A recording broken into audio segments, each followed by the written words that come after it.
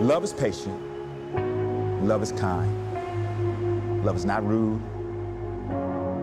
It doesn't boast. Love also forgets wrong. Tell me what originally drew you guys into this story.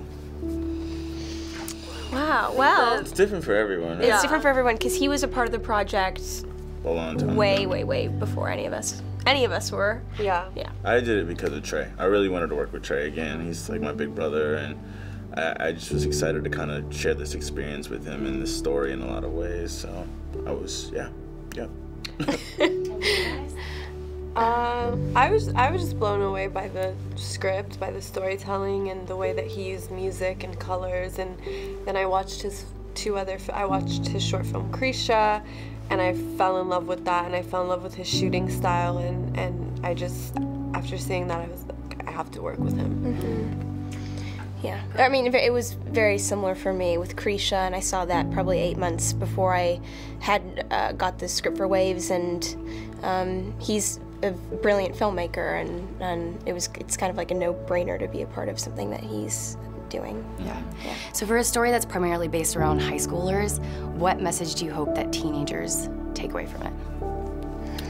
Communication. Mm-hmm. I think that's the biggest thing. I mean, or one of the biggest things about the film. Yeah, I think especially for teenagers, it's becoming really difficult to communicate as much as we have like social media and they have their phones. Like I think they're relying on it a lot. So I think you're kind of hiding behind that in a way, and you don't really get honest communication all the time. And I think the message of the film is forgiveness, and I think no matter what age you are, that can apply to everyone. So I think forgiveness. Yeah, I think your character touched on faith a bit, kind of towards the end, and growing up with faith. How do you think that played into her character having to forgive? Well, I think that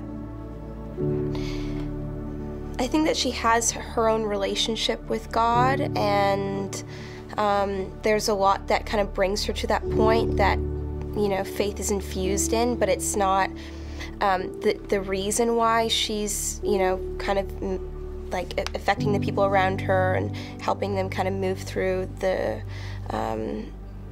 grieving process, and you know, without giving too much away. And yeah, there's a lot that happens that kind of is all bound within that. But I think that for this family, faith is really important, and because she grew up with it, you know, it's always going to be a part of any decision that she makes.